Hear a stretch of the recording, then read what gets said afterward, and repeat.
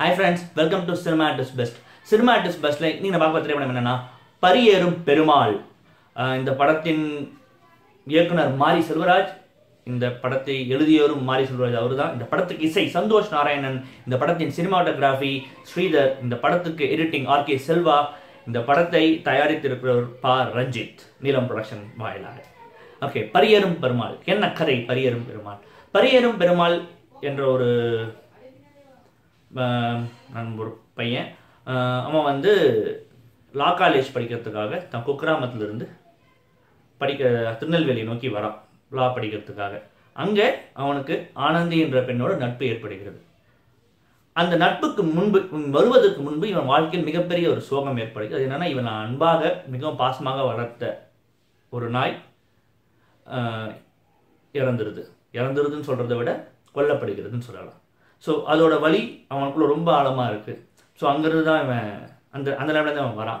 இங்கே ஆனந்தி அவங்க கூட அந்த ரிலேஷன்ஷிப் ஏற்படுது அங்கே இருக்கிற பெண்ணோட. ஸோ அவங்க வந்து பேர் வந்து ஜோதி மகாலட்சுமி. ஸோ பரியேறும் பெருமாள் ஜோதி மகாலட்சுமி இவங்க கூட ஆனந்த்ன்ற ஒரு நண்பர் யோகி பாபு பண்ணியிருக்காரு அந்த கேரக்டர் வந்து பார்த்தீங்கன்னா. ஸோ இந்த 3 பேர் இருந்தாங்க, 3 பேரோட நட்பு. அதில் மிக முக்கியமாக பரியேறும் பெருமாள் ஜோதி இவங்களுடைய நட்பு வந்து ஒரு கடத்தில் வந்து அடுத்த கட்டம்னா காதல் கிடையாது.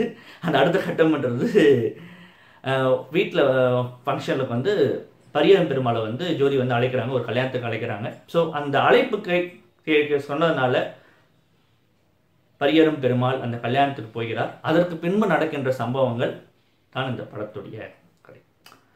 தமிழ் சினிமாவின் மிக முக்கியமான ஒரு படம், அதில் எந்த விதமான டவுட்டுமே கிடையாது. தமிழ் சினிமாவின் மிக முக்கியமான இயக்குநராக வரும் காலங்களில் மாரி செல்வராஜ் இருப்பார், அதுலேயும் எந்த டவுட்டும் கிடையாது. இந்த படம் கேஸ்ட் சிஸ்டம், அதாவது வந்து ஜாதியின் ரீதியாக எவ்வளோ வந்து நாம் பின்தாங்கி இருக்கோம் சார். இன்இக்வாலிட்டி பிட்வீன் த மனிதர்கள் வந்து கேஸ்ட்டை வச்சு இன்இக்வாலிட்டி காட்டுறாங்க. பட் அது ரொம்ப மோசமான ஒரு விஷயம். இந்த படத்தை நான் பார்த்து என்னன்னா, நாமளே சாதாரண ஜாதியே இல்லை அப்படின்னு நம்ம சாதாரணமாக வேணும்னாலும் நம்மளே எவ்வளோ பின்தங்கி இருக்கோம் இந்த சமூகத்தில் அப்படின்றது வந்து ரொம்ப ஆழமாக இந்த படம் வந்து உணர்த்துதுங்க. இந்த படம் வந்து ஒரு பியூட்டிஃபுல் எக்ஸ்பீரியன்ஸுங்க நிஜமாவே.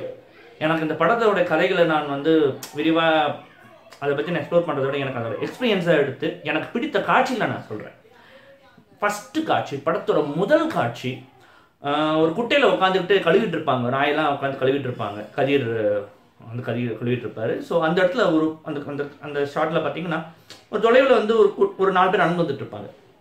அதை பார்த்துட்டு கதிர் வந்து பரியேறும் பெருமாள் கேட்டோம், இல்லை நான் வந்து கிளம்புறேன் போகிறேன் பாட்டு, ஏன்டா போகிறேன், எதுக்குடா போகிற, கூட இருக்காங்க பேசுவாங்க. ஸோ ஐயோ போய் ஆல்ரெடி அவங்களுக்கு நமக்கு பெரிய பிரச்சனை இருக்குது, நான் வந்து இன்னும் உட்கார விரும்பல. அவன் அவனும் நம்ம எங்கே தாழ்ந்துட்டோம்னு சொல்லிட்டு ரொம்ப கோபமான ஒரு 2-3 கேரக்டர் பேசும். ஆனால் போங்கடான்னு சொல்லிட்டு எழுந்து போவார். அந்த கிட்ட வர 4 பேர் கிட்ட வர ஒன்று கதிர் அந்த இடத்துல வந்து போன உடனே அந்த மற்ற கேரக்டர்ஸ் அங்கே வந்து போயிடும். என்ன நான் பேசுகிறேன், அவன் என்ன பேர் அப்படின்னு சொன்ன கேரக்டரோட போயிடும். இந்த காட்சி வந்து எனக்கு பகவத்தோட முதல் காட்சி எனக்கு பலார் நிறைஞ்ச மாதிரி இருந்தது. அதுவும் அந்த டாப் ஆங்கிளில் எந்த இடத்த விட்டு எழுந்து போனாங்கன்னு காட்டுவாங்க. அது இவ்வளவு கொடுமை இங்கே இருக்கு இன்னும் அப்படின்றது அந்த முதல் காட்சியை உணர்த்துது. அதே மாதிரி வந்து படத்தில் வந்து பார்த்தீங்கன்னா கதிரோடைய performance just like that elevate பண்ணுறான் மனுஷன். சின்ன பையன் என்ன நினைக்கிறேன், அவரோட ஏஜ் என்ன 25+ இருக்கலாம், பட் இஸ் ஜஸ்ட் எலிவேட்டிங்க. ரொம்ப சிம்பிளாக எலிவேட் பண்ணுறாருங்க சீன்ஸ் எல்லாம் வந்து பார்த்தீங்கன்னா. மிக முக்கியமாக பார்த்தீங்கன்னா ஒரு காட்சி ஒன்று வரும், அந்த பெஞ்சில் போய் உட்காருவார், அவங்க திட்டுவாங்க, நான் இங்கே தான் உட்காருவேன் அப்படின்னு சொல்லிட்டு எடுத்து பேசுகிற ஒரு காட்சி. அந்த எலிவேட் பண்ணுற அந்த சீனை வந்து ரொம்ப பிரமாதமாக இருந்தது. அதே மாதிரி வந்து பாத்ரூமில் வந்து பிடிச்சி தள்ளி விட்டுருவாங்க, அந்த இடத்த தலை குனிஞ்சு நிற்கிற அந்த ஒரு இடம், அதுவும் ரொம்ப பிரமாதமாக இருந்தது. அதே மாதிரி கிளைமேக்ஸில் வந்து அந்த டைலாக் பேசின இடங்கள்லாம் ரொம்ப பியூட்டிஃபுல்லாக இருக்குங்க. கதிரோட performance really beautiful. And then Anandhi, எனக்கு தெரிஞ்சு அவங்களோட பெஸ்ட் பர்ஃபார்மன்ஸ் இதுன்னு சொல்லலாம். ரொம்ப முக்கியமான பெர்ஃபார்மன்ஸாக பார்க்கப்படுது. அது முக்கியம் ஒரு காட்சி வந்து எனக்கு ரொம்ப பிடிச்சது வந்து என்னென்னா, ஒரு ஷார்ட்டில் வந்துட்டு அவங்க கல்யாணத்துக்கு ஏன் வரலன்னு சொல்லிட்டு அவர் திட்டுவாங்க கதிரை வந்து. ஸோ அது லென்த்தி ஒரு சிங்கிள் டேக் ஷாட் தான், ரொம்ப பிரமாதம் பண்ணியிருக்காங்க அந்த இடத்துல வந்து ஆனந்தி வந்து.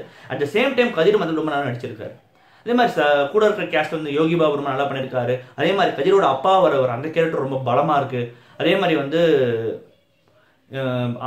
ஆனந்தி அவங்க அப்பா வரவர் மாரிமுத்து சார் நினைக்கிறேன், அவரோட கேரக்டர் ரொம்ப பலமாக இருக்குது. ஸோ இதெல்லாம் அதே மாதிரி காலேஜில் படிக்கிற இன்னொரு கேரக்டர். ஸோ இதெல்லாம் ரொம்ப பலமான character, including Yogi Babu and ஒரு தாத்தா ஒரு அந்த character. This are very strong characters இந்த படத்தில் வந்து பார்த்தீங்கன்னா.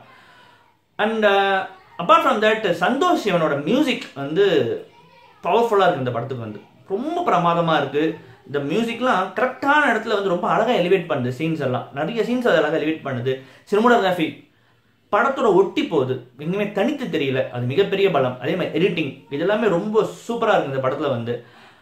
அண்ட் நெக்ஸ்ட் இந்த படம் வந்து தோடைய ஒரு விஷயம் நான் பேசணும். இந்த நாய் விஷயம் இருக்கு பாருங்க படத்தில், டாக் மேட்டர் வந்து இட்ஸ் பியூட்டிஃபுல்லான ஒரு என்ன பார்க்குறேன்னா, முதல் காட்சி அந்த கடைசி காட்சி அதுவும் நம்ம வந்து லிங்க் பண்ணுற மாதிரி ஒரு விஷயம் இந்த படத்தில் வரும். அந்த நாயை வந்து லிங்க் பண்ணுற மாதிரி விஷயம், அந்த ஒரு திங்கிங் வந்து சூப்பர் மாதிரி சொல்லுறேன் சார், டாப் நாச். ரொம்ப பிடிச்சிருந்தது எனக்கு வந்து.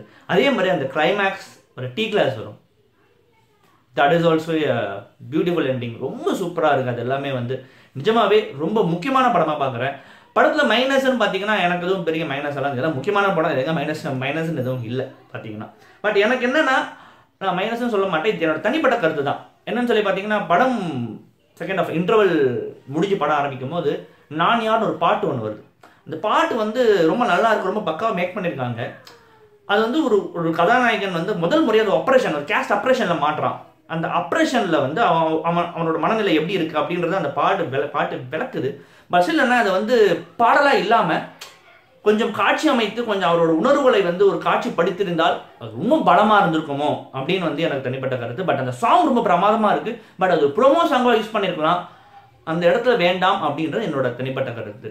But still it's one of the most important film in Tamil cinema. வாழ்த்துக்கள் மாரி செல்வராஜ் சார் அண்ட் வாழ்த்துக்கள் ரஞ்சித் சார். நல்ல நல்ல கதைகளை சூஸ் பண்ணி இந்த மாதிரி சான்சஸ் தரணும். அதே மாதிரி வந்து மாரி செல்வராஜ் சாருக்கு வந்து மறுபடியும் ஒரு வாழ்த்துக்கள், நீங்கள் இதே மாதிரி நல்ல படங்கள் பண்ணணும். And last but not least, இந்த படம் எதையும் ப்ரீச் பண்ணலை, உங்களுக்கு அறிவுரை கூறலை. இதுதான் இந்த படத்தின் மிகப்பெரிய படம். ஸோ அனைவரும் கண்டிப்பாக இந்த படத்தை போய் தியேட்டரில் போய் உட்காந்து பாருங்கள். அட்லீஸ்ட் நீங்கள் எல்லாரும் போய் உட்காந்து பார்க்கணும். அட்லீஸ்ட் ஃபேமிலி 5 பேர் இருந்தீங்கன்னா போக முடியல, அட்லீஸ்ட் 2 பேராவது போய் படத்தை பாருங்கள். இந்த மாதிரி படங்களை நம்ம சப்போர்ட் பண்ணியே தீரணும். ப்ளீஸ் பைரசியை அவாய்ட் பண்ணுங்கள், நல்ல படங்களை சப்போர்ட் பண்ணுங்கள். மறுபடியும் நல்ல படத்தில் சந்திக்கிறேன். நன்றி, வணக்கம்.